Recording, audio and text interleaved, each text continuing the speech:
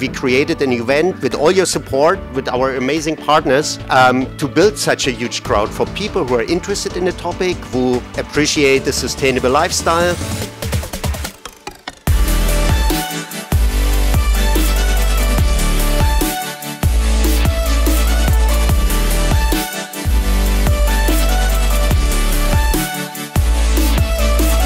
Today, this event, it really allows an exchange of ideas. And I think that's necessary. People need to see what's out there and what they can do in their personal lives or what their business can do to reduce the waste generation in their lives. So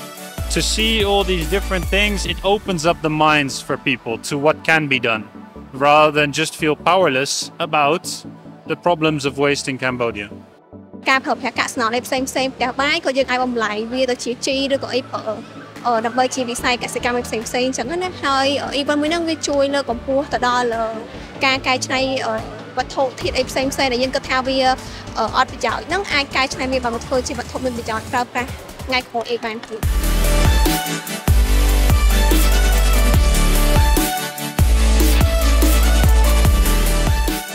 Waste is a kind of a big issue in urban area, especially in Phnom Penh city, and so separation is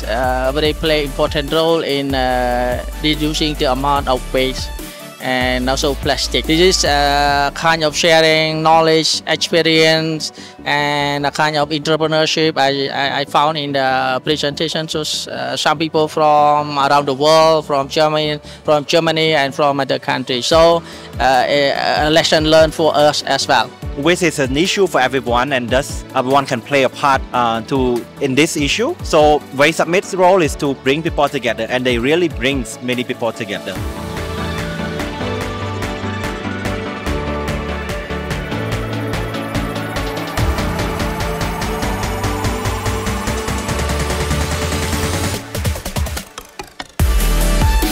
I have a message for everyone that we need to start segregating, and everyone needs to think about what can he do and can contribute. And I heard before from